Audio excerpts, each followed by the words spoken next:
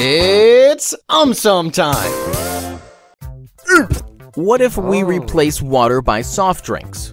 Nah, we should replace salads by burgers and French fries.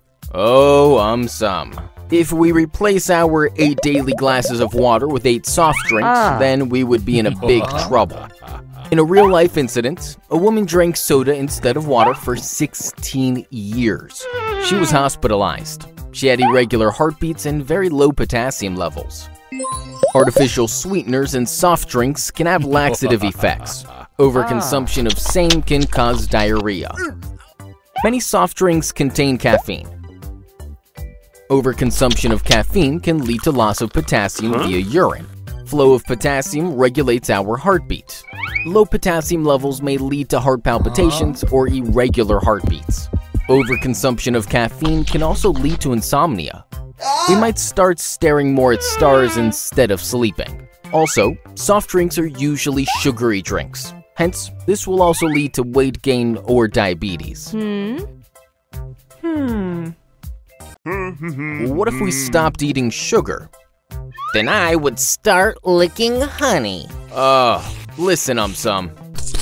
Sugar stimulates the release of feel-good chemicals like dopamine.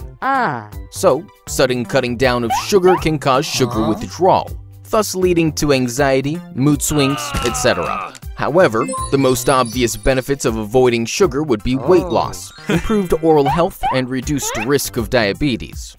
Secondly, sugar also triggers the process of glycation, in which harmful compounds called AGEs are released. These AGEs attach to collagen and elastin in our skin, causing wrinkles.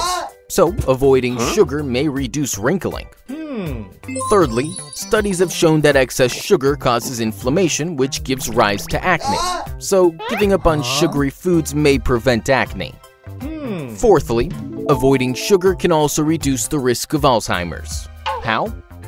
A chemical called BDNF forms new connections and new memories. According to research, excess sugar is linked to drop in the BDNF level, thus causing Alzheimer's. What if we only eat fruits? No problemo.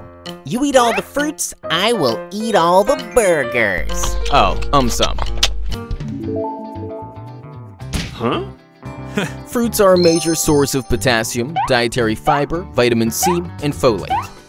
Potassium helps in maintaining healthy blood pressure, thus reducing chances of a stroke.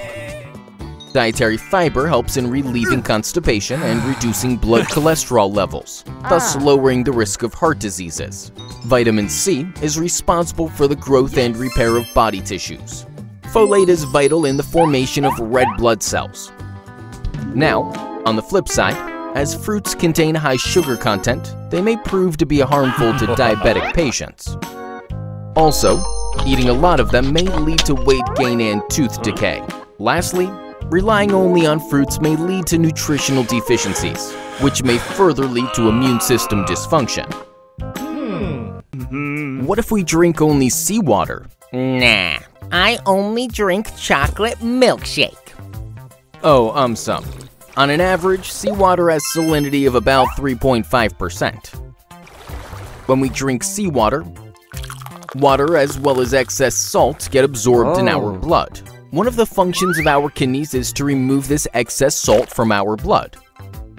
But urine produced by kidneys has a salt concentration which is less than 3.5% of that of seawater. Hence, it needs more water to remove all the excess salt. As a result, we feel thirsty after drinking seawater.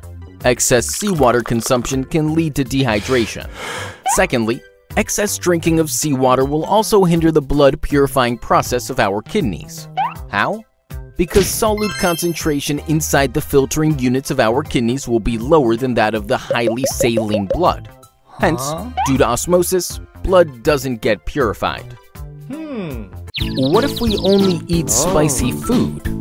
Nothing will happen. I eat lollipops every day. Oh, AumSum. Eating a moderate amount of spicy food does have some advantages. Firstly, spices definitely increase the flavor of the food we eat. Secondly, some experts believe that capsaicin found in spicy foods helps in weight management by curbing our appetite and speeding up our metabolism. A study also found people to be more satiated after eating spicy food.